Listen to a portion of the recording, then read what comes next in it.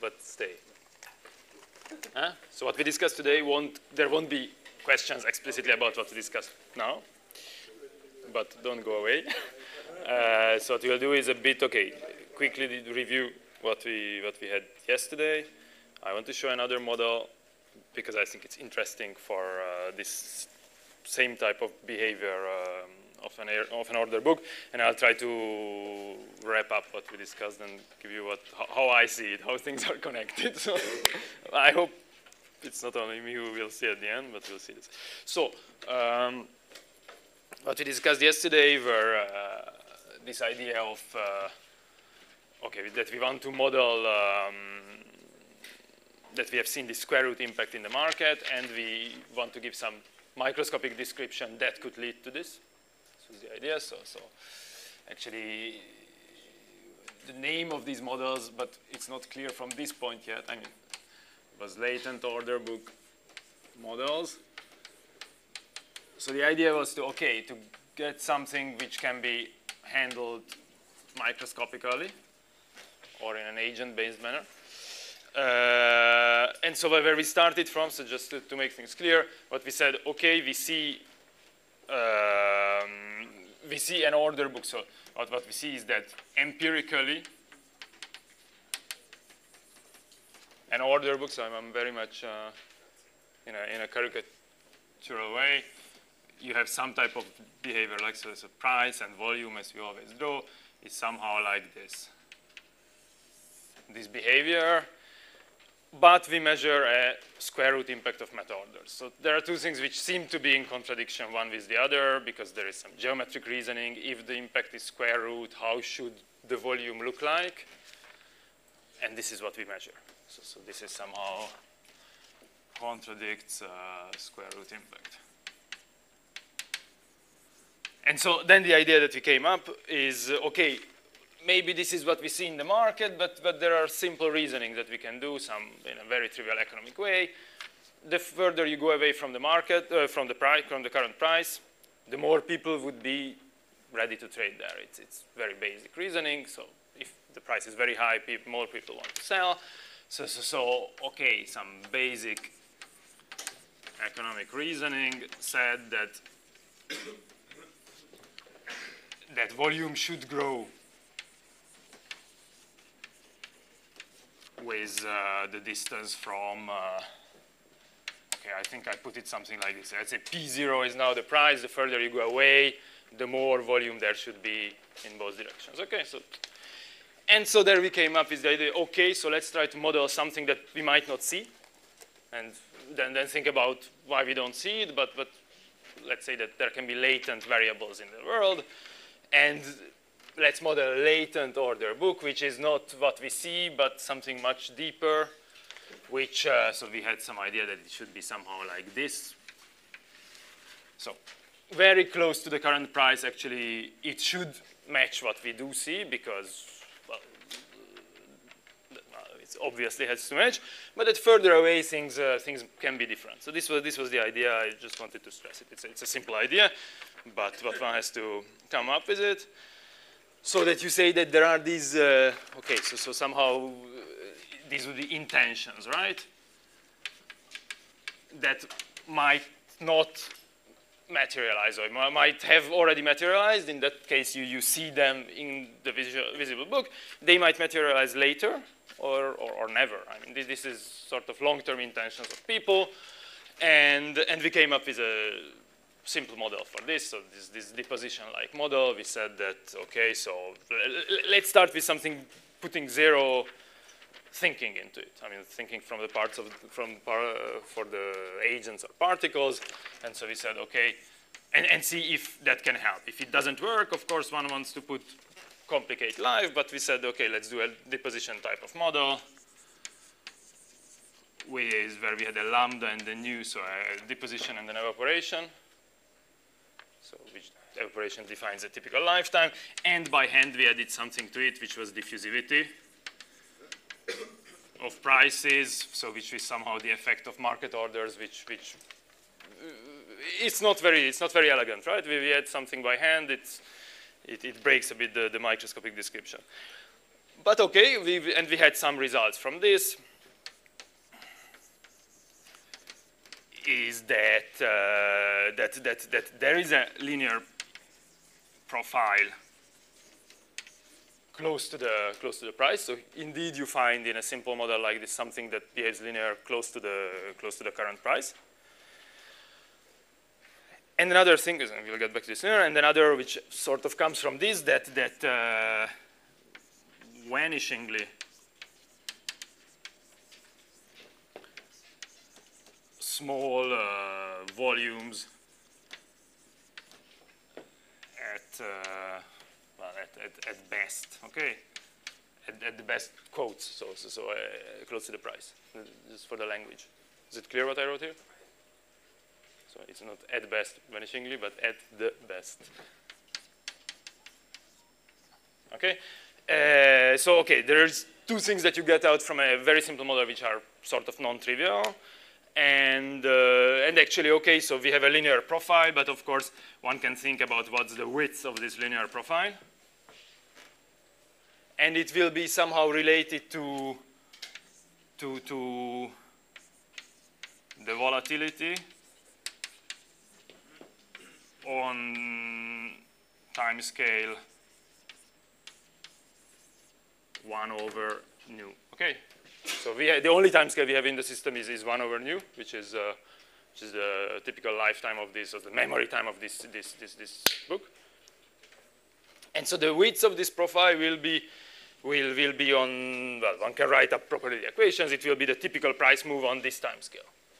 Now, of course, here we have to think, so, well, okay, there is a model, it gives something linear somewhere, and it is not what we see for the volume itself. So you have to think, okay, so for a model like this to work, to match data, it means that the square root impact type of behavior, so some linearity in an invisible volume is on relatively long time scales, you can measure it. On short time scales as well, but also on daily time scales or several days.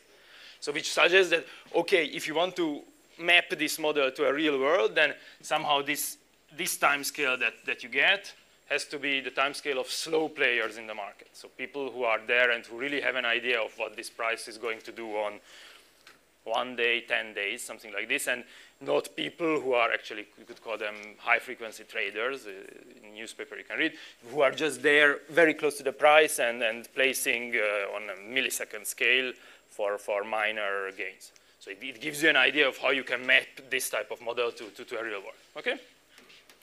So this was what we saw yesterday, and okay, so, well, from the linear profile it comes, but okay, let's be explicit. So it suggests that you have the square root impact. So you have everything that you sort of want because you have a square root impact, you have very low liquidity close to the best price, meaning that there will be, in a practical sense, there will be autocorrelation of signs because if you want to trade, you have to trade in several steps. But what was, okay, but the thing that was surely a bit missing from this is that, okay, but there was this put in by hand, so there was nothing really to lead to it, and so we had to come up with a numerical model, okay? So I wanted to discuss another way to get to this, and okay, so okay, I didn't discuss now explicitly, I said it yesterday, that the fact that you have this linear profile actually depends on the fact that there is this diffusive motion that eats the volume, which is just sitting there, lambda and nu. So there was this model, and what we can do is, one is that what we did yesterday, okay, come up with some numerical enrichment of the model and study that. Okay, it can help. It's good to have a numerical model. The other thing is to change the model a bit and add some things that make it more consistent and make it analytically tractable. So I will show slides, I think, today for a while to be faster.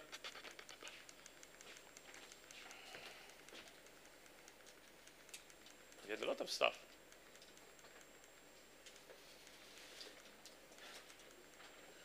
So this is what we have seen yesterday, okay? Okay. And okay, and another comment, of course, that, but it's sort of obvious, but since we have only this time scale in this, 1 over this new time scale in the book, but anything that happens on longer times will have a linear impact, for example. So all memory is killed after this time. It's obvious. So okay, so I wanted to discuss a more consistent model. So these models, by the way, are very recent. So these are from between 2012 and 2018, these models that I'm discussing here. So okay, so this is what I just said. So this latent order book type of model gives insights. So you get an idea of what you're looking for, but there is this strong assumption of diffusive prices and the rest we just discussed.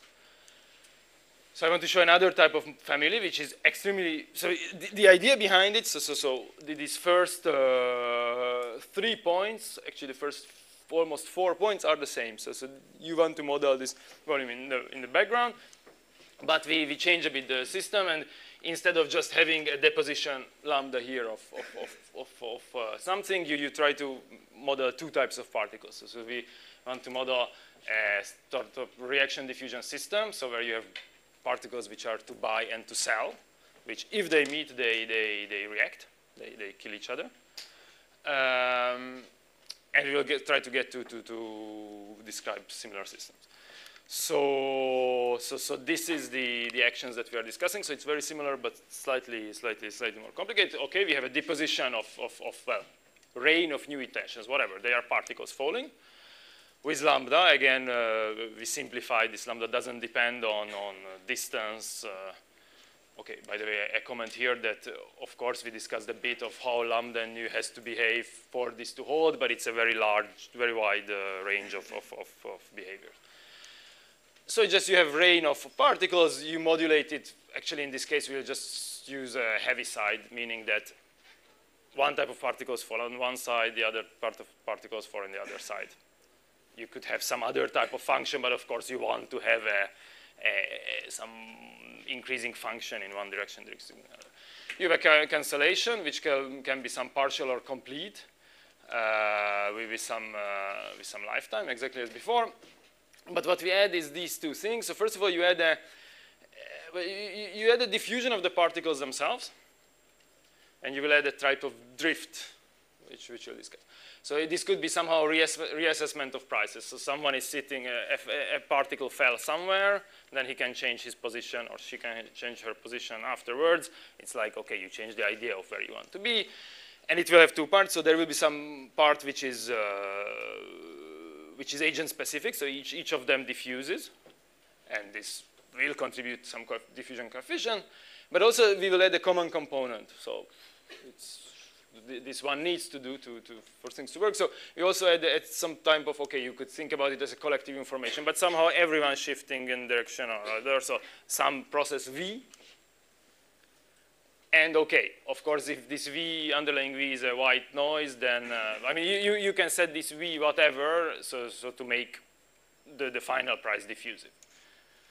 So this is a bit still by hand, but okay, so you have these 2, so you have a drift, which is from V, and of course, if V is diffusive, then the drift is diffusive, and there's an agent-specific diffusion.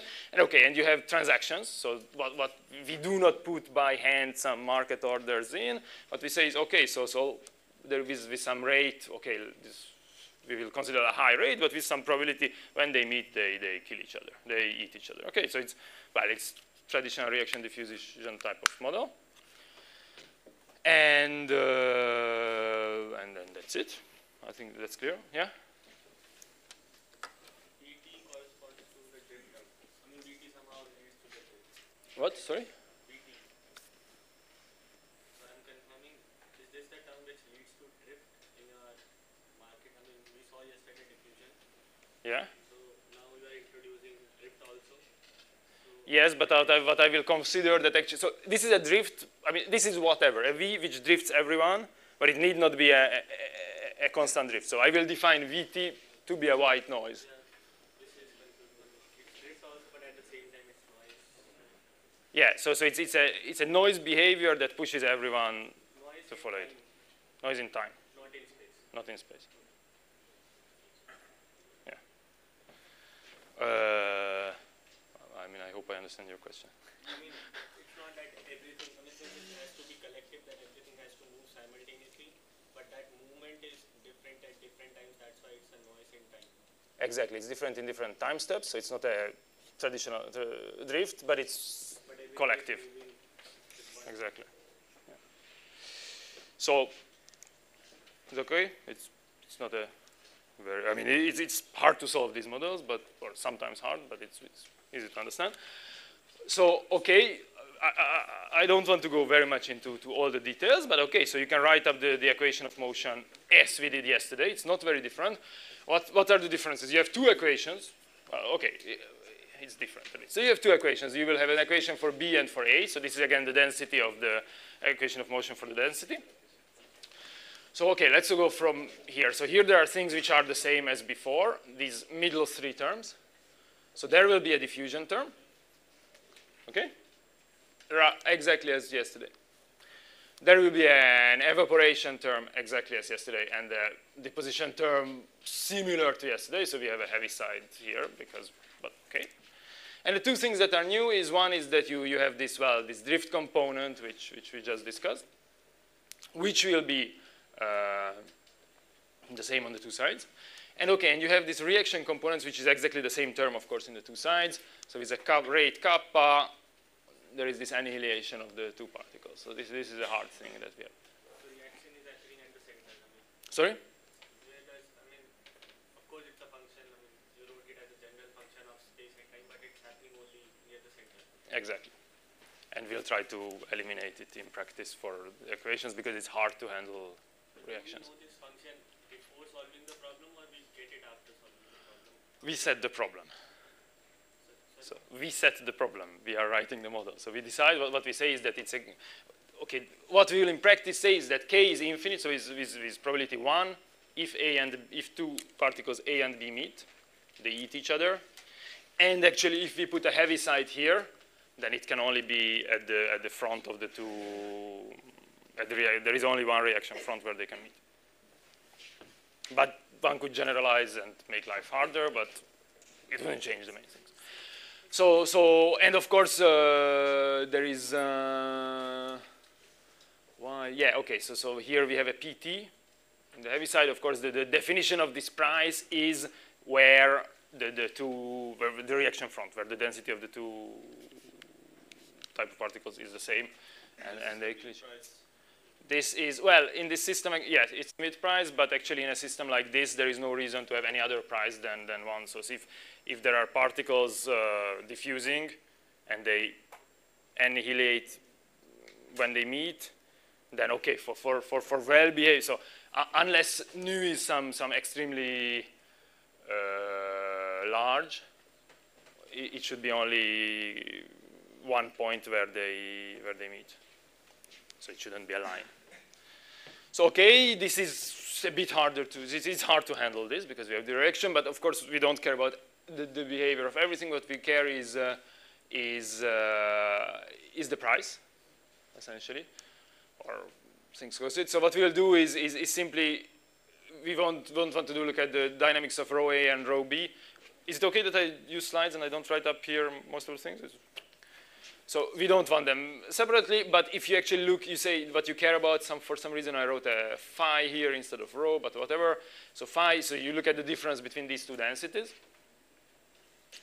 you get these equations. You don't care about the actual details of the reaction anymore, right? What this means is that, okay, you always thought about so just to understand what we had in mind, it was somehow like these type of volumes. Of course, how will we define? We will have something, so actually this will redefine somehow the density. So on one side we'll call it positive, the other negative. So what do we have? Well, we have exactly what we had before, here, here, and here. Well, it will be only the sign. So I mean, it's trivial what you do here from the heavy side. We get the sign, and we eliminated the reaction term. Okay, and we can also make life easier that we change a bit the reference frame. So you want to move in the reference frame of this what we call drift. So VT. So what we do is simply we redefine a new price, which is what we had before, so which is x minus p hat, where p hat is the integral of over time of this drift. Okay, it's clear. Is it clear? What is P hat T? P hat t is the integral of up to now of this v, which is so this, let's say, drift term. But what we simply do is, okay, there is everyone shifting like this. We take off this collective. We put ourselves in the reference of this collective motion. We need to choose a one space point and then we move along it. And what's that space point it's got?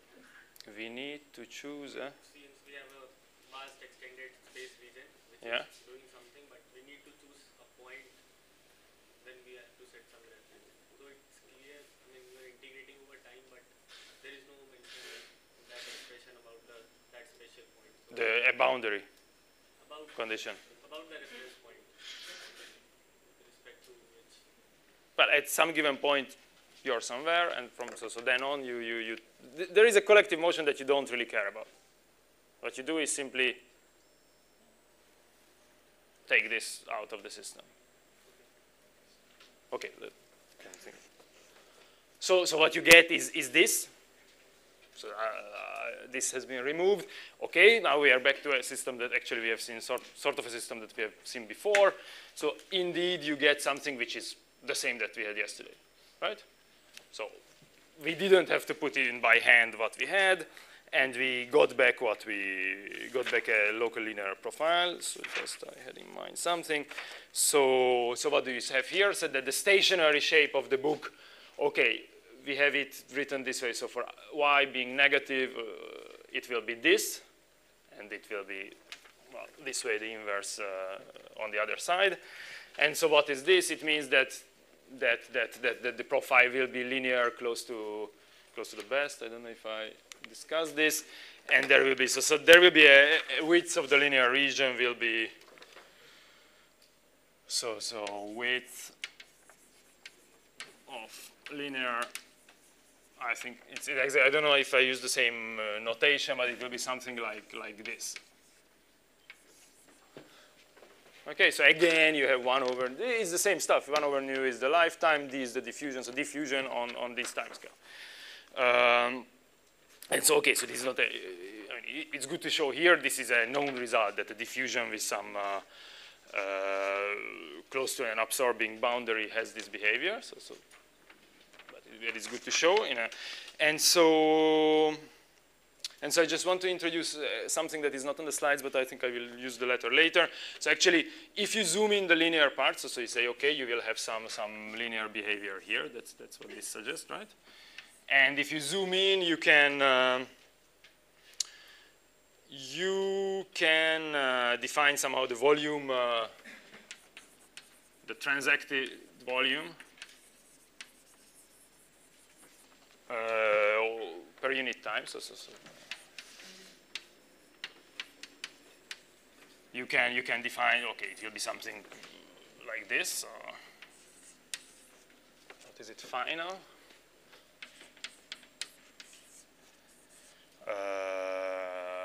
Right, it will be something like this. So you look at the slope locally times the typical diffusion. So it's okay. Actually, this you can call some type of current, and actually one can. So okay, this will be the slope. Should I write this all up? I won't write this all up. So what you get is that actually, so the slope, if you write a bit play with the thing, you will get a slope which will be this, I call it L, which will have the following behavior. It will be somehow like this. Okay, it doesn't really matter. It's okay. The orders of magnitude are clear. So this is the slope close to the mid normally. So this should be coming from this. What is interesting is actually just to a bit try to connect to what things that we discussed elsewhere before getting further into the model.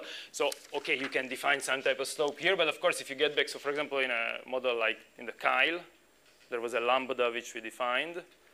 Well, it's somehow so I think the inverse of this should be something like the lambda there. Of course, we have a completely different model, but this idea how much the price should react to a given volume, so how much the price should change, it's the same type of behavior. So in a collective language, if you have all these different particles in this type of model, you have a mapping from what there was a lambda to the inverse of this.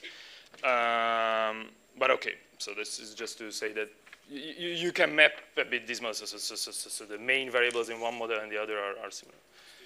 Yes? Boundary conditions in this program, because here we have changed the variables. Before we have rho at the boundary is equal to 0. A rho at the, so what you say is there are these stuff falling. They are diffusing in both directions, so there is no explicit current coming from anywhere. Okay. So they are falling. So I think the only thing you care about is that they, in the middle, they annihilate. Okay. And on the boundaries, it's limited. But you I don't think you really care about boundaries. Okay. I think so. I will have to think about. Because you could have versions of this type of models that, like, you have two ends of the system and there are currents coming in. So somehow there is a current, but then they are diffusing. I think you don't have to do. Okay. What did I want to say? So okay, we have the linearity in a similar model to before, but slightly different. And so what you can actually do in this type of thing, just to show what how this continues. So of course, what you care about is not now. Okay, now we have something that we like. So we yeah. The previous slide, yes, from the stationary solutions, I think that's where the point sign is for the negative or the major, because it's both epsilon minus or equal 0, and also for the other one is equal. I don't get where is there a connection. I don't know. Okay, unless I wrote something. So okay, let's talk about this. Here, what you say is that I'm one. Y is negative, so I'm defining one side. So I'm on this side, let's say. If y is negative, then this is of course a decrease exponentially. So that's okay. And so what you have on the other side, what you should be having is, well, you flip y in the parentheses. It should work, okay? And you flip, so it's this type of definition, no? Does it seem okay? Yeah? I think, to me it seems good the way I wrote it, but I could have. My doubt was only that on both sides there is the equality for 0, and when the side, which should take place. For the 0, you mean? Yes. Or that it's not larger or yes. That it's equal? Yes. But in 0, it's 0. Everything is 0. Okay. In 0, this is 1. Okay. So, which is the definition, the way you define the price is the point where the two densities are the same. Okay, so we have this background system that that behaves as we like, that diffuses, that has a local linear profile, and what we want to do is add a meta order. So how would adding a meta order to the system, how would that affect in the same way as before? Exactly, because in this numerical model, we discussed that, it's great to have some linear profile, but if things are fluctuating a lot, it's not at all obvious that you can really measure this. So numerically it works, but there was no analytical solution. So what you can do is that you add an extra current. I think it's written here. Yeah. So you have an equilibrated market. You just decide, and you do an extra current which arrives at the transaction price. So it's people really know what they do. They are setting a meta order on the well, arrived at the transaction price, and okay, so we can model it. What we do is simply, there is a delta function here that it has to fall on the current price. and it has an intensity m. Okay, it's with another term. This is also a stochastic term, MT. Yeah, I mean it could be. If you want to do calculations, yeah, it's a stochastic term.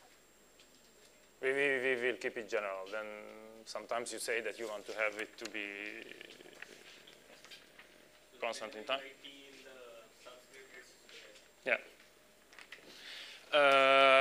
So okay, and we simplify life a bit. We say, okay, we are close to the best price. That's where we care about things for the moment. But then we'll generalize this. What you say is that, okay, locally there, on short times, on short physical scales, well, the evaporation and deposition locally won't change much. So what we say is that, okay, let's keep only the first and the last term of this equation,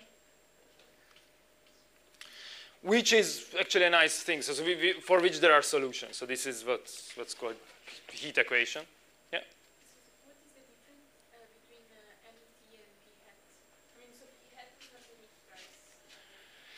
P hat is, okay, sorry, MT has nothing to do with any price. It's just by chance that I call it M. I should have called it I, because it's intensity or something. Oh no, it's M because it's meta order probably. That's why I did it. So MT is an intensity of particles falling to the point defined by this Dirac. So it's nothing. Sorry. So it's not at all a price. And okay, so we get this equation to which there are solutions. If you put 0 here, so if there was no meta order coming, then it's traditional heat equation, so the temporal derivative and the second derivative in space.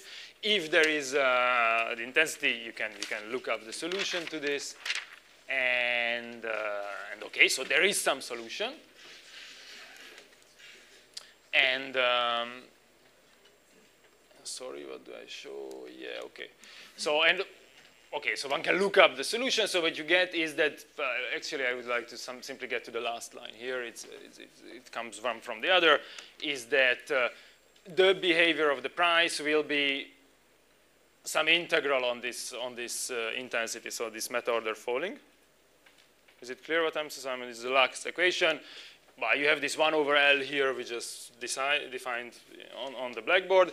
And what you're doing is you have an integral of this of this intensity, and okay, and actually, if you want to be for small impacts, so when you're not impacting too much the price, the stuff which is in the exponential can be forgotten, and you get a model so simple. So where are we? We simplified life, so we say that it's a small impact case, and we are on small times, so the deposition and evaporation locally do not count too much, right? So it's a simplified life.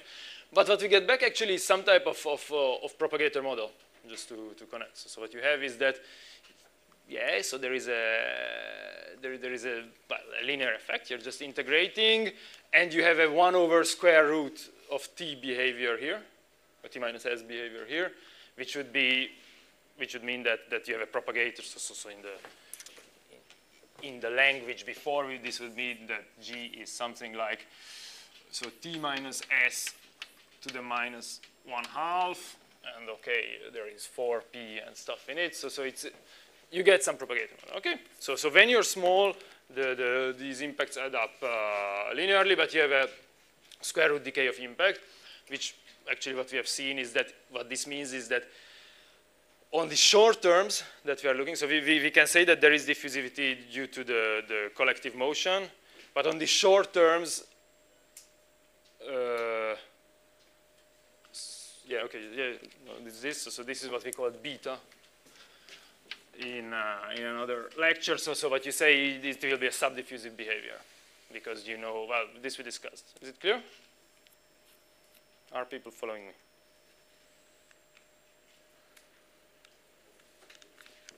I hope. And okay, on longer terms, you will have diffusion. So, okay, you have something which is a bit, it's not super good. We have to check, okay, in practice, on what timescales is there this subdiffusion? Actually, there is a solution to this type of problem, which we won't discuss at all here. But you could say that, okay, if nu is not one number, but it is very much dependent, it has some distribution, you can get to a model where orders are not diffusing really themselves, so there is a fractional diffusion, but you get back no subdiffusity on short time scales. If anyone's interested, I can give you the reference to it. It's an interesting paper. And of course, all this is valid for if you're doing very slowly, so you're not kicking too much the system. If you're more aggressive, then this breaks down. Yeah? Could you repeat why beta equal 1/2 implies? Yeah, sorry. Yeah, so this is, it's not, why it implies subdiffusivity because subdiffusivity of the price itself, right? Okay. Why it implies because well, we wrote it up for the actual market, this relation between the response, again, somehow this stuff, so this is a convolution. We have this type of relation. Now, in general here, we don't know what C is, if there has to be a C. But what you can say is that if G goes with, so there is the relation with, so if you say that this is, so this was the relation that we had. For the price to be diffusive, if beta is 1/2, then gamma has to be 0, actually, in practice. So for no finite value of gamma can it work. So it will always be subdiffusive on short scales. Is this okay? Yeah. What we have called with NT in the previous slide is simply the rate at which one makes a meta order. The rate at which, so probably yes, but I'm not sure. I tell you, and you tell me if it's the same that you think. So it's, yeah, it's the rate at which these you make. So you want to do a meta order, the rate at which you're making your particles fall in the center. So that's why we say that if your rate is extremely, so if you're extremely aggressive, then this doesn't, then things break down. Then you cannot, well, then surely this, you cannot use this, but you at least have the exponential term. There's also the question if you can eliminate. So we eliminated deposition and evaporation terms. Okay?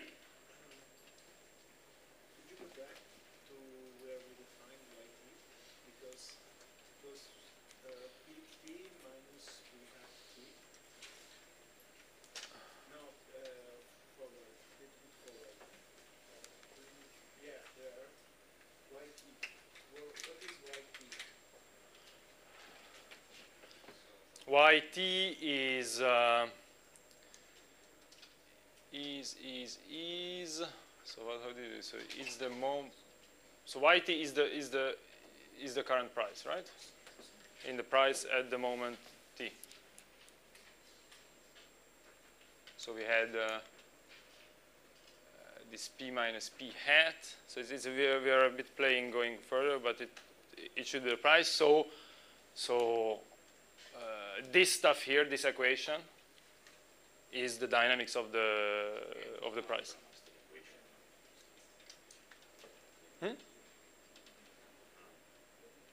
So, but anyway, I mean, I want to give the main idea. You don't. I think these are the interesting things, but it's so exactly the equations you don't have to check today for tomorrow. It's like, but okay, just check them.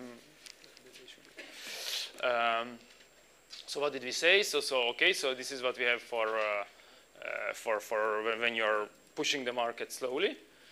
And so this is the behavior in time. And actually I wanted to show, so how does it's just, of course this means that the book is distorted. So all this is understood somehow in my reasoning, but this is what one sees in a simulation. So of course, okay, so now we flip this back for visibility, but so you have a local linear profile in an equilibrium book, and then you start kicking it and you put an extra meta order, and you have this type of distortion that on one side you will have a higher slope, and not necessarily it starts to become nonlinear, and the lower slope on the other side. So, well, this is what one expects, but it's nice to see in simulation. But the meta order is Yeah, sorry, meta order is pushing. Sorry, I didn't define it anywhere. Okay, so the meta order is pushing in this direction. So I mean, it's logical. You have a system like this, and you start eating, and so. Because okay, this part is clear that you're eating into it. Here, in the meantime, of course, there is more deposition coming because you break the symmetry. You're pushing in one direction, so there are no particles that will come in this way.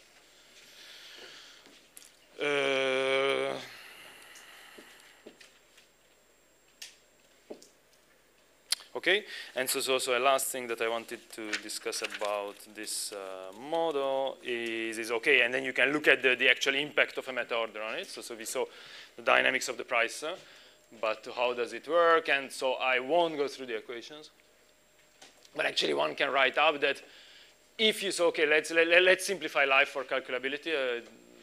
Someone was asking this exactly. So let's say that, okay, you have a constant M0.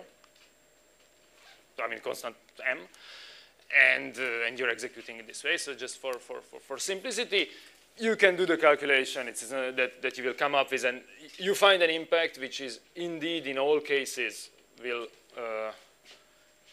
Here there is a problem.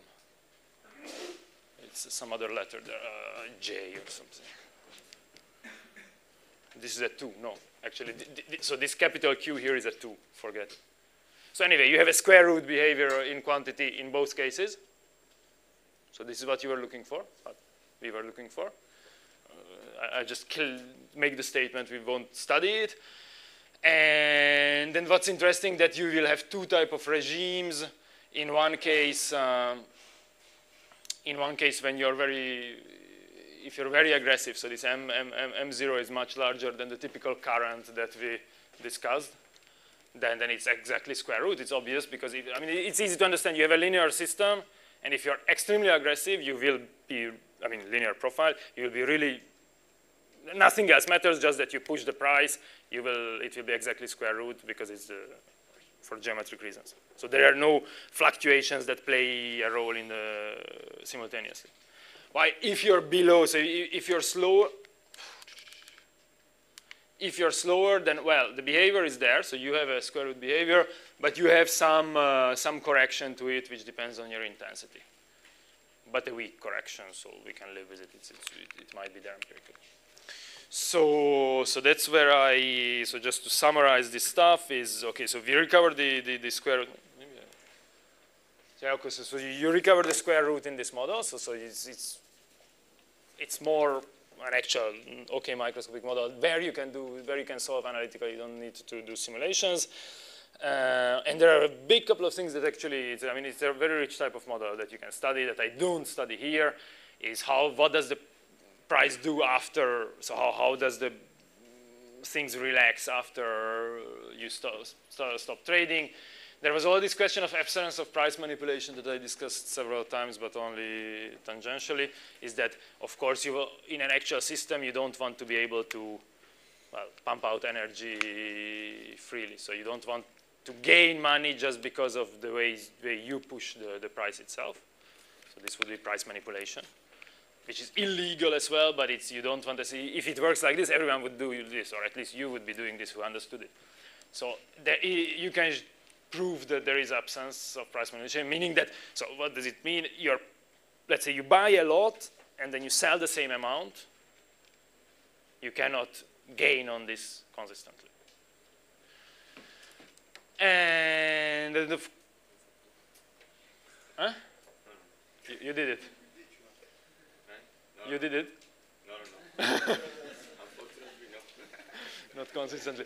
And there is a last question, of course, which is all hidden here, is that we discuss, again, getting back to this, so what we discuss, it's these intentions.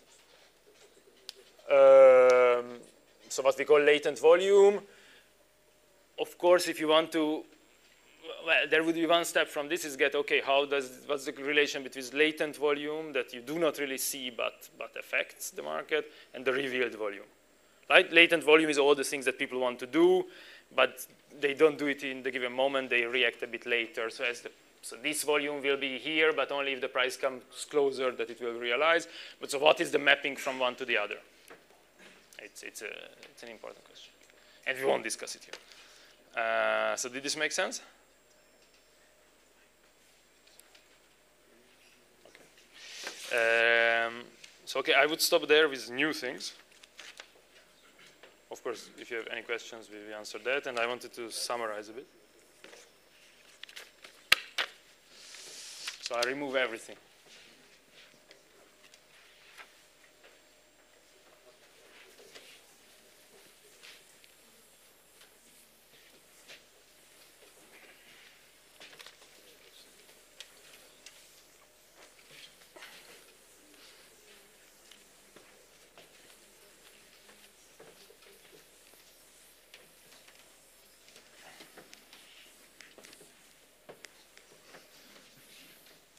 Okay, so I'll try to write up what I have in mind about the relation of all these things, and then you.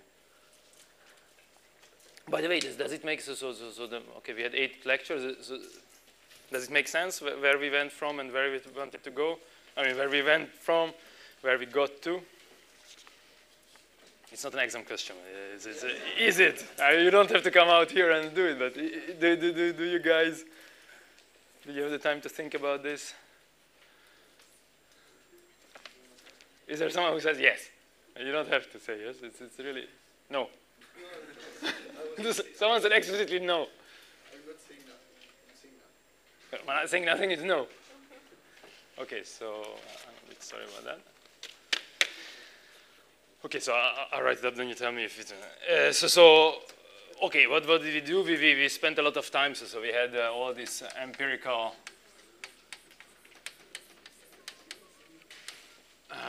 results, right? We spent, I don't know.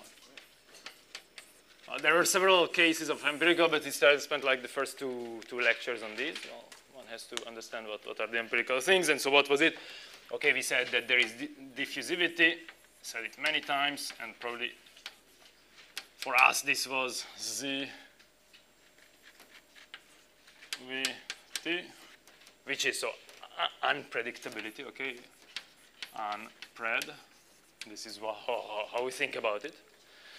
And there were other things which are important to know, but we didn't follow up too much. So there was, well, it's extremely important for any modeling these fat tails. And we discussed the question of, okay, that even on relatively long time scales, the central limit theorem doesn't hold because you have correlations in the system, right? And what were these correlations? Well, they were correlations in the size of moves. So there was this, what we call the volatility clustering, meaning that volatile periods for sure. Sometimes you have a volatile period, then you have a non-volatile. So it's correlated in time. These are clear. I mean, we can also go back to the figures if anyone has doubts about these things. But okay, if you want to go back to the figures, you tell me. You could go back to the figures for volatility clustering.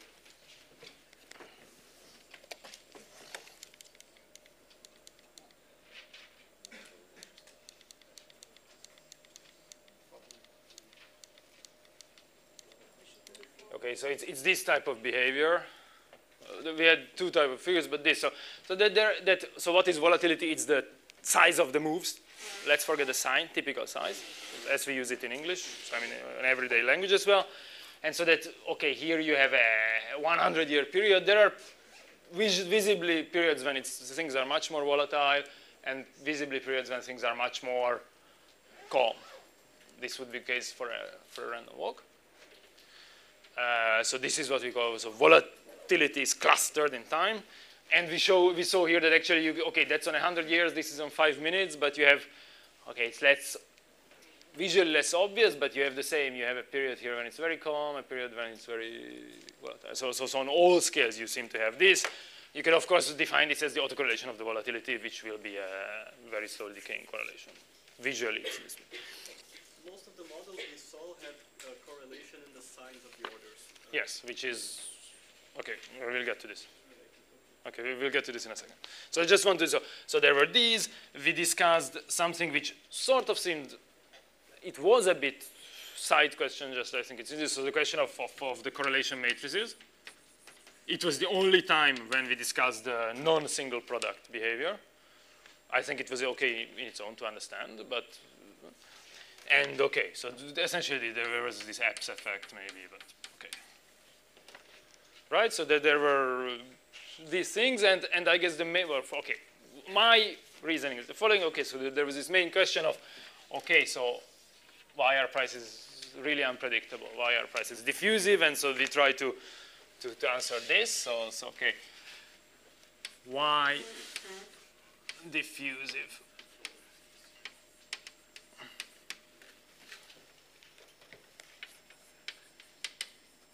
Why prices are diffusive? And so okay, this is where we got to a type of modeling which you hated, which is this type of economic type of model. So say, okay, there is this traditional picture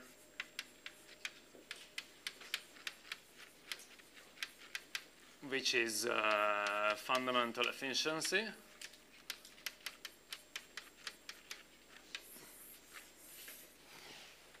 Okay, so what was this? Well, it was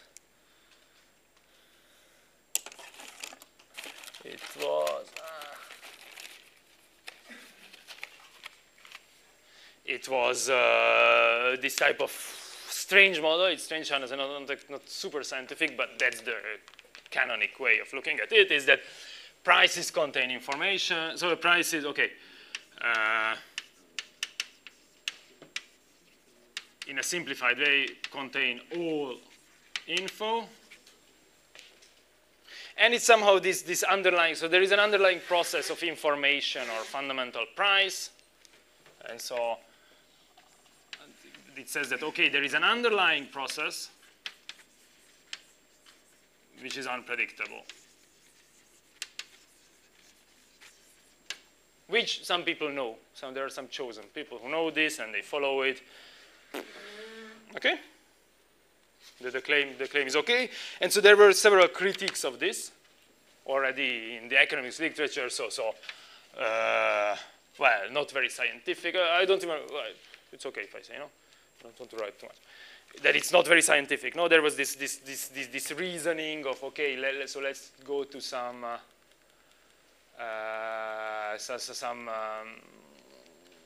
quantitative ideas. So there was this type of, what he said is, yeah, okay, you can define these efficient markets, but what does efficiency mean? It might mean that, well, the price and this really underlying true value are not more than 100% away. So it's not extremely scientific, and we, okay, I don't have it here. Maybe I said it, but so you can come up on what time scale should prices really follow this, and you see that it doesn't work. And there were also, so in the economics language, there were these puzzles. Okay, we actually explicitly discussed two of these puzzles. So one was, because in economics you call these puzzles, the one was excess volatility. So if prices can only move when there is this underlying, when there is a real news coming in, then why are prices so volatile? So if real news comes much less often, why do prices move so much? In the same language, why do people trade so much? If it's very rare to have real news coming.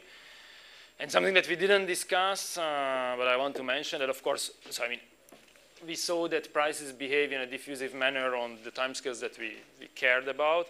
But of course, on long times, we also saw this in the beginning, there are trends in prices. You can see that on several years, prices typically are going up. Sometimes there are crashes, but typically they are going up.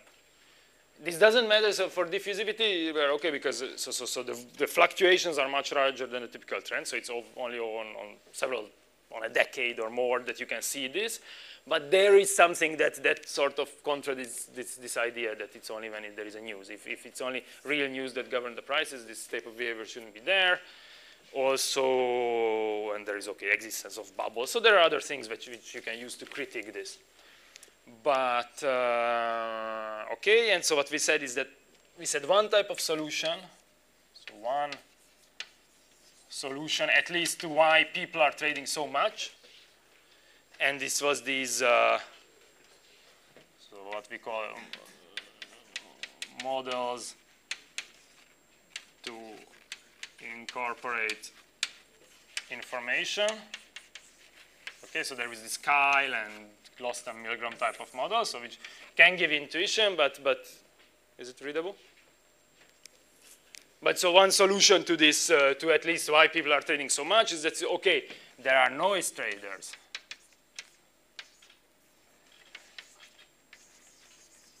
And it's them who trade so much. So we found the culprit for one part of the thing, but it's strange. So we discussed the critics of all these type of models. Why should be people either noise, or informed?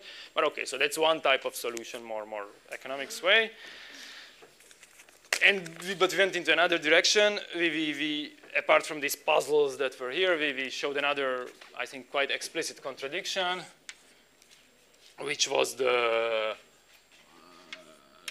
what we call the long memory. So this is what Gabriel was asking.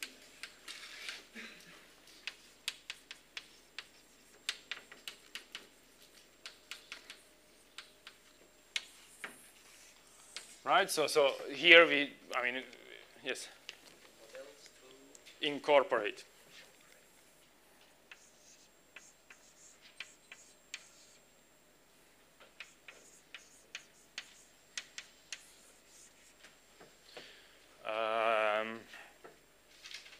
So this explicit, so it's not just a puzzle, there is an explicit contradiction. If the decision of people are made on much longer timescales, if people have a big decision but execute it on several days, which causes this, then you cannot have all information in the prices, okay? On micro scale. No. Yes. Yes. So what I say here is that what does it mean that all information are contained in the prices? Well, it's not a super clear claim, but what is sure that if what you want to do now is buy 10,000 of something, but what you can every day you are able to buy only 30 because there is no one else to really sell more to you. So it'll be for more than 30 days you'll be buying. There is no way that the price incorporates the information that you want to buy 1,000 in the beginning, right? You could say that, oh, okay, on some longer time scales, it could be the case, but on minute, hour, day time scale, for sure not. It cannot be the case. In the model of fundamental efficiency, there is incorporated also the statistical efficiency, the informational efficiency, and the efficient market model. They are different type. Okay, I'll get to this at the very end.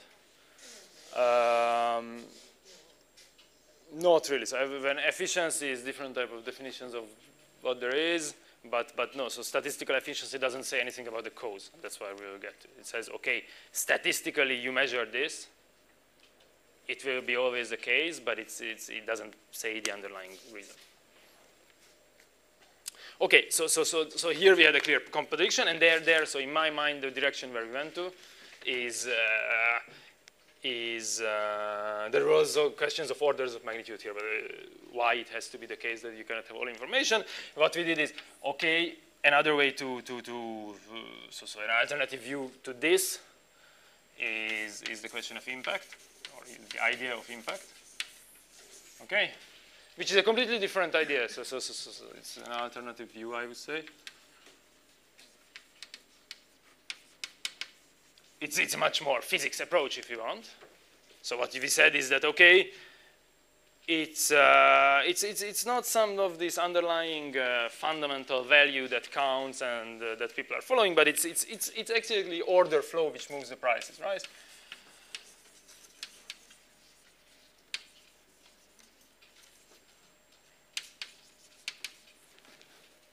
In the system, and regardless of information. So, okay, let's regardless. So this type of modeling says that, okay, so if there is something, you break the balance of supply and demand, or you change the balance, that pushes the price, and it doesn't matter if someone is informed or not. You don't have to have a model of noise traders and informed traders and this type of modeling. But it of course also means that if the price is a result of what the others do, well, what you want to predict is more what the others do than some fundamental idea. I don't write this here, but it sort of comes. And okay, and it has a lot of further suggestions. I mean, it means that things, okay, it means that things will be more endo than exo. More. Right, so the dynamics will be endogenous rather. If it's the actions of each person each trader that drives the prices, then you expect the system to be endogenous, and or mostly, not all has to be endogenous, and okay, we will get to other points here. And so what this suggests here is that, okay, well, orders flow moves prices. We then say, but okay, why do we have diffusivity? Well, this is where it says that it is just a statistical effect. So this is what is called more statistical efficiency in economics. That it's actually people finding inefficiencies and trading to exploit these, which remove the inefficiencies. Okay, you find that you can buy very cheap. You will go and buy very cheap, and you will be pushing the price up, and after a while, you cannot buy cheap anymore. So it will go away. And that it's continuously, people are continuously looking for this. So it's a statistical effect. It's not some fundamental effect like this. And so, okay, it's also important to say what were the facts that we have seen. So this is the idea behind it. What were the empirical facts that we have seen? It was well, we saw, okay, empirically what we discussed is single trade impact, so impact of single trades, and trying to model how this can lead still to efficient prices. So there are all these propagator models, so these phenomenological models. And we saw that there is an effect of conditioning. Okay, I mean, ask me if there are things which are not clear. I'm talking about things that we discussed, so I'm just saying keywords. And then there was the other points, the meta, so looking at meta orders, where it's not the conditioning that counts, but it's real a true response in the system, and there was this square root impact. Okay. So this is what we did. So I think sort of the main claims here that I will get back to in a second, just I finish this, but that this picture against this picture, right? So to have two alternative ways of discussing. And then, okay, so from here, we discussed these two types of models. So one was, let's say, phenomenological.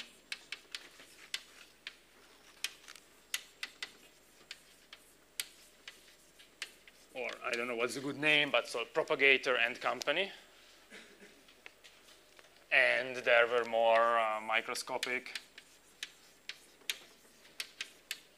or agent-based for another community. It's more this agent-based models which we discussed yesterday and today. Okay. So this was the sort of the map for me. It was a map for you. I don't know if it makes sense now. So I mean, if there are logical connections for you. Could you repeat the contradiction between the traditional picture and long-term memory overflow? Yes, this. Yes. Well, it's essentially because of this point. That if you say that so what the prices, the way prices move is that there is some fundamental news coming, and this news, all news is incorporated in the price. That's what leads it. Media, so you expect immediate, I mean, or on short scales, of course. Of course, you can define this as the prices contain information and follow some fundamental value on the scale of 7 years. But that's not really, I mean, it doesn't mean much. Sure, you can always increase the time scale and say this is true on the history of human being, but then. So the other way in which the fundamental efficiency justify the unpredictability of prices is this like breaking news. Like Yeah, so what it says is that there is this underlying process which is the fundamental value. It follows something, but that's what's unpredictable. It only changes when there is a news coming. But these are weakly scientific claims. So that's why, I mean, that's why you have problems with it, because these claims are like that. I mean, that's why we are trying to do another approach. So it's completely okay to, yeah. Would it be possible to push the price up with a meta order and then sell all together? And? Sell all together. But you would be pushing then the price down when you're selling. Yes, but if I sell, then what happened afterwards is not my problem. Okay, so it's a question not related to this. You want to go and make money now. Well, this is what I call price manipulation. Well, okay, so side remark to answer this. What you would expect if is some picture like this. Let's say you're pushing the price up when you're buying. Okay, you did this. This should be a square root.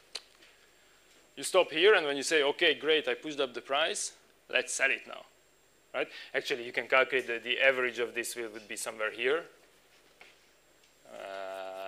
What would happen is, of course, sure, it would be great to sell here, but now you want to sell the same stuff. So what will happen is this what you will do to the price. And this will be the final.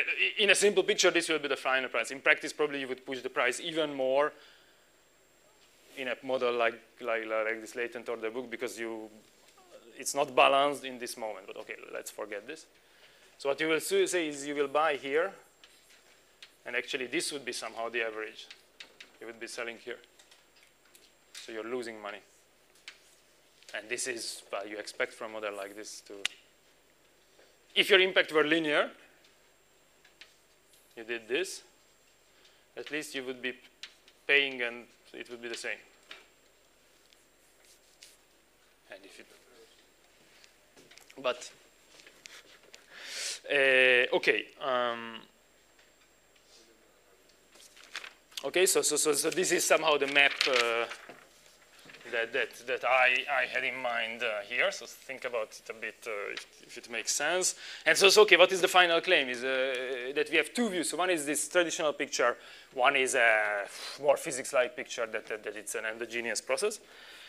And what the result is that you have actually two sort of self-consistent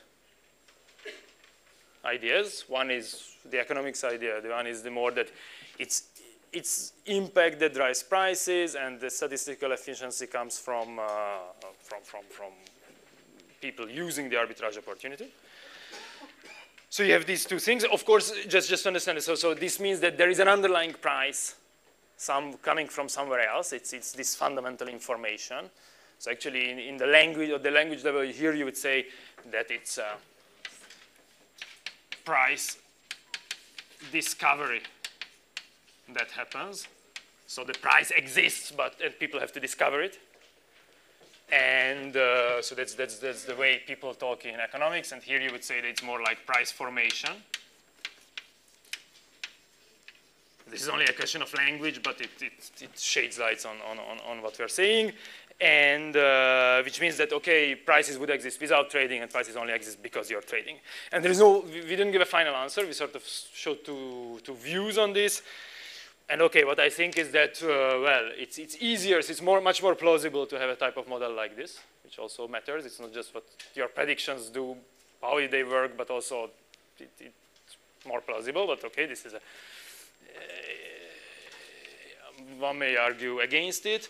And also we have, so there are all these different puzzles that one can come out. So empirical facts, we seem to explain much more empirical effects in this picture than in this picture. But okay, it's an open discussion, and I'm saying this, but people working in finance, probably much more of them would believe in this picture for the moment. And what else did I want to say? Well, okay, so things, just some keywords that if you come from physics can be important. So you said that this is an endogenous process.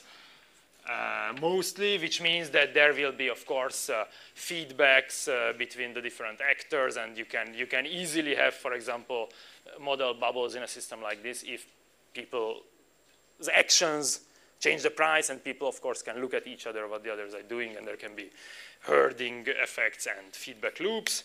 What we have also seen, actually, which is interesting, but it comes from the model here, is that, well, in these models, to find the diffusivity, it means that actually you are in a very strange point. So you have some state variable that you can look at. You seem to be what we call around a critical point. For example, in this latent order book model, we have seen that to have diffusive prices with this autocorrelated order flow, there has to be a parameter. We can define which parameter exactly, if it's the decay of the impact or what, which is at its some critical value, which means that, of course, you expect the system to be super fragile, that with small changes, the behavior of the system can change a lot. So, okay, it's super interesting for analyzing, I think, and it's also important for regulation. So it means that, okay, understanding more this fragility in the system and these endogenous loops and feedback loops can help you devise better rules, better fee system maybe, so you want to avoid people trading too much without much information. You could put an extra, and there are fees. I mean, you could say, okay, you can trade, but you have to, every time you come and trade with me, you have to pay 50 cents. So you will only do if you think that you can gain more than 50 cents and others. So there is a strong effect on regulation of all this. And so I would say that's it. A general conclusion from this is like, the way I started is that if you have a system in which there are many things that you do not understand, probably it's better not making big theories like this, but more try to look at the data and try some simple microscopic models. So all the microscopic models we had did not contain some specific intelligence. We said, okay, what can we explain without intelligence? Of course, you can look at what didn't I explain and think, get better things, but it is a trivial claim, but good to keep in mind that if you don't understand things, then try to not come up with great big theories. So that's what I wanted to say. Okay, if you have 50 minutes, I mean, if you have questions, come up with them. So, yeah. About this or in general? But first about this, but if not general, then I wanted to say a few points, but yeah? What? No, everyone started. Okay. First, I started reading things, and it's not clear for me what's the final price you get when you buy. Just in one moment, compared to the final price, the expected final price, you will pay for the same amount of actions, of parts, if you buy it in several parts, in a the long range procedure. So if you do a meta order or if you do a one shot, Is it, it's not. It's very different, right? It's very different, but we don't have a from impact formula we cannot have a very clear relation between the two. So there was this type of picture that we had so the volume is right. Okay, we said there is a latent volume and there is an actual somehow visible volume. So what does latent volume mean? That there are these people and they might realize if you do, not realize, so it's in Italian, to realize themselves. It's to come to the market. Sorry? So exactly, so if you want to trade a quantity of this much, okay, let's say this much, so the integral here, if you do it in one shot, you will push the price here. Okay, you take it's a trivial case, you take the volume which is there, no one has time to react. While in this caricature plot, to get the same amount of volume, if you're integrating on the blue, you would be, I don't know, doing this. So what you think is that if you do trading slowly, you will impact less because people have the time to come there and provide liquidity to you. there is no one-to-one correspondence, but actually you would, in practice, never do the white solution. Yeah. You wanted something, no? Okay. Okay, so I wanted to say two things. One is a very general thing, is that I don't know how to do it, but if you have feedback on any of this or on the lecture, it would be good to have them. I don't know, you know my email, you can send it. I don't know, there is no prescribed way doing it here, but if you feel, I would be very happy to get any feedback now or after the exam, of course, as you like. It doesn't matter, of course, but whenever, so just really. And I just wanted to list a few things that we didn't discuss, which could be interesting for people, if you don't have questions. I have a question. So finally, how we explain diffusivity in the, let's say, two point of view that we introduce in this course? Let's say, in the traditional picture, diffusivity is due to the unpredictability of the underlying process that rules the fundamental value. Instead, in the impact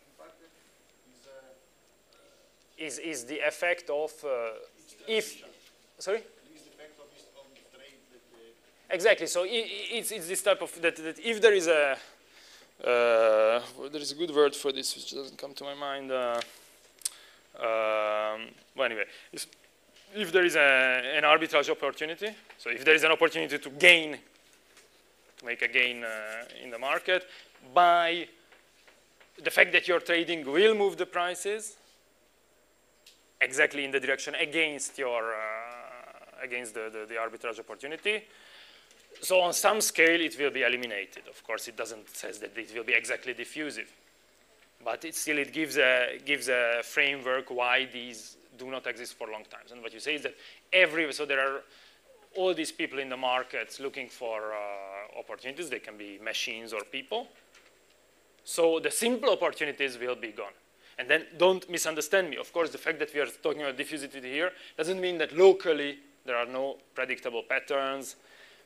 On higher, with better statistical methods, there are, of course. They are very hard to. Because I'm struggling to understand why there is diffusivity, but we know that there is a long memory that, let's say, somehow gives us some predictability because. Exactly, and for example, for that, if you measure. So it's a bit tautology, because if you know that diffusivity is here and know that long memory is here, there somewhere has to be something which counterbalances this long memory. And in practice, for example, you can measure that indeed the react, so the way the price and also others, because the price reacts the way others react.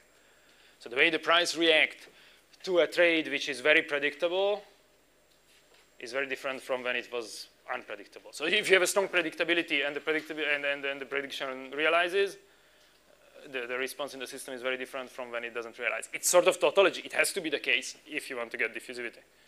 But you can measure this, and you can. So that's why the answer is, in an empirical level, it's simply this. And why it is the case? Well, because people know that. So in this case, it will be people know that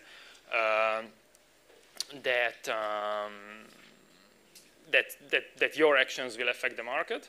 So they have an expectation of what will happen, and they will change their behavior if their expectation doesn't realize.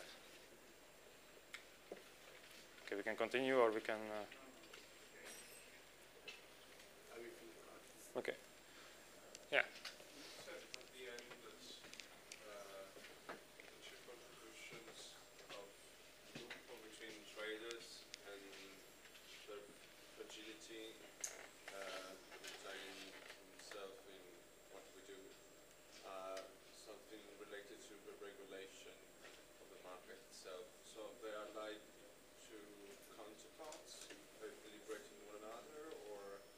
In practice? Yes.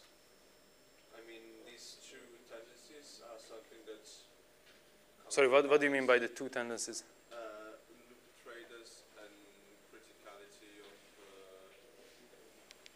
So by loops, I mean it's that there is feedback in the system.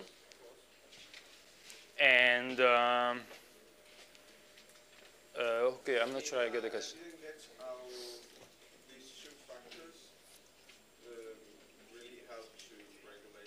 No, they do not regulate. No, sorry. Understanding what's going on can help you come up with good regulation. So if I am,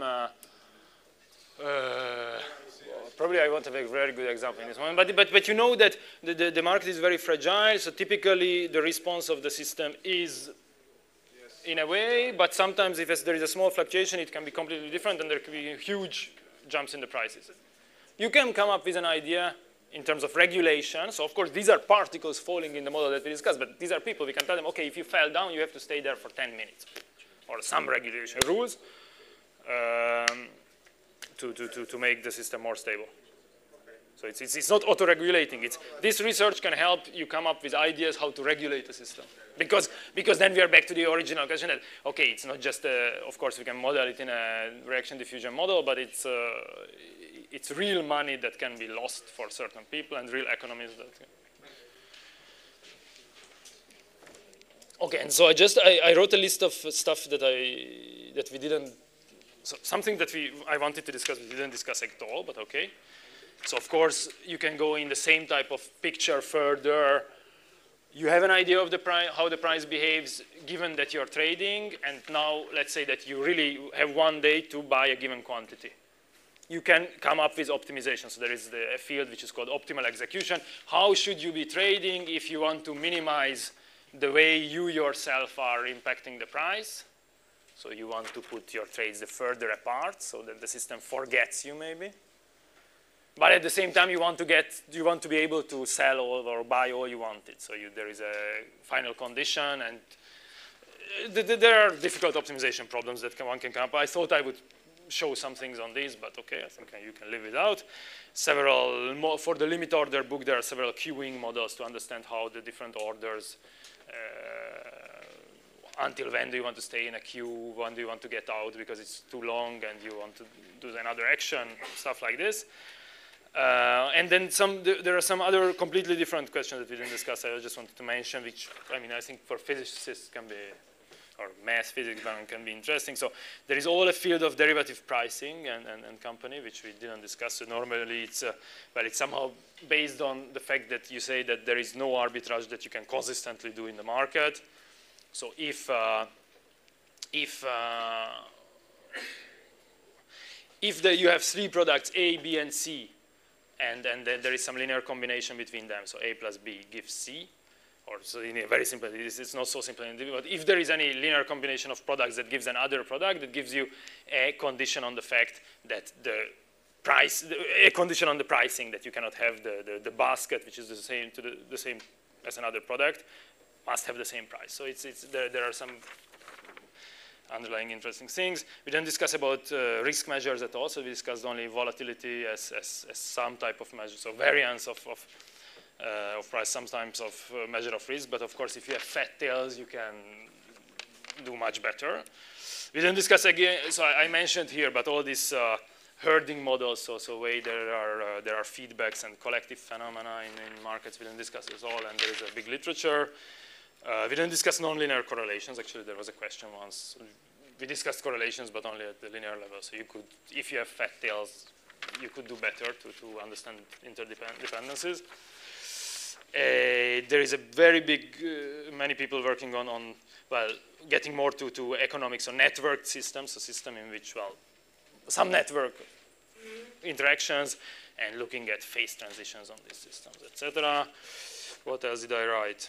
Okay, one thing that was mentioned, but we didn't go into this direction at all. So the correlations we mentioned the portfolio optimization problem. It was in a tutorial, which one can it can be quite well mapped to spin glass problems. So it's very much physics-like approaches.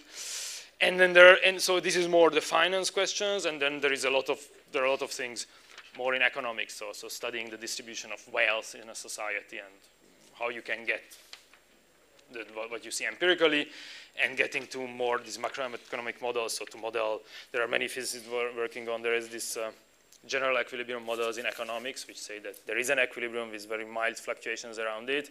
Try to make these models better, and via this have predictions on inflation and monetary policy. So it's completely other side of the picture. It's not finance on the small scales, but economics on large scales. There is also well, many things to be done. So it's a bit, similarly, approaches are a bit like this, and the world is very different. So, okay, I just wanted to list these things if someone's interested to go into other directions, yeah. I have a question which is not related to the course. Do you have any suggestion for a physicist who would like to kind of work in finance or just to discover this world? What it's like, or what should we study, and something like that? Yes, on what level do you ask? Because this question can be like who to work with, No. or to. Like, what should we study? What it's like to work in this field? Yeah, but so you're talking about academic research or moving into finance? It's which part of it? Maybe both. Okay, so, well, what to study? I don't have a good answer to this because, I mean, I just listed these things. There are enormous amount of different things that can be studied, so more at the end of macroeconomic systems, which actually I do not know much about, which is, I think it can be super interesting, so to understand how an entire economy behaves and how to model it. And as I said, there is the other end on the micro scale. And in between, there are many things. So, and my interest is more on the micro scales. I'm more interested in these impact models, but okay, that's a question of taste. So, yeah, to the question of what to work on, I don't really have a good suggestion. I can say some groups where I think there is interesting research going on. I don't know if that interests you or. Okay. But for example, do we need a PhD, or is it better to take an internship? Okay. Okay, so okay, there are two sides. One, you can work in academia on more like this, we call econophysics, even if it's not. Sometimes it's not econo, but more the finance of whatever. And you can go to work in a company doing finance. If you work in a company doing finance, I guess it's better having at least. Okay, the place I work at, you should have a PhD. Often it's even good that if you have a postdoc, but you should have a PhD in whatever. It doesn't matter. I mean, in physics, great.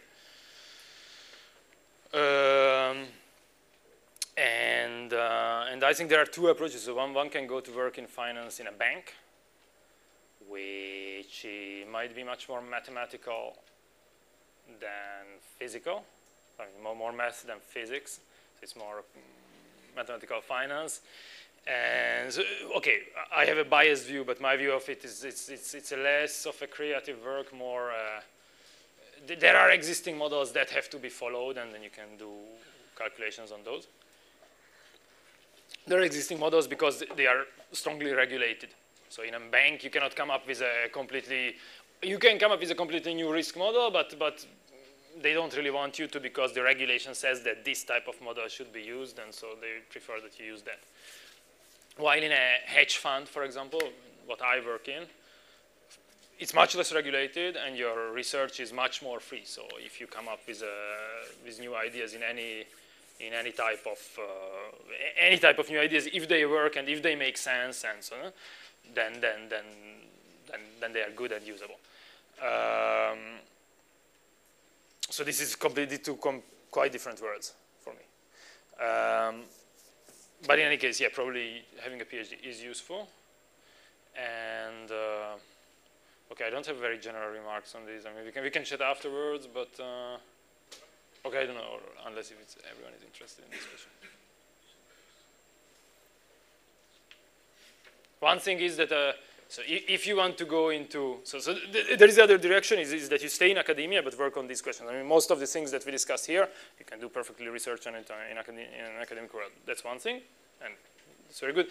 If you move to finance, I think it's hard to get back.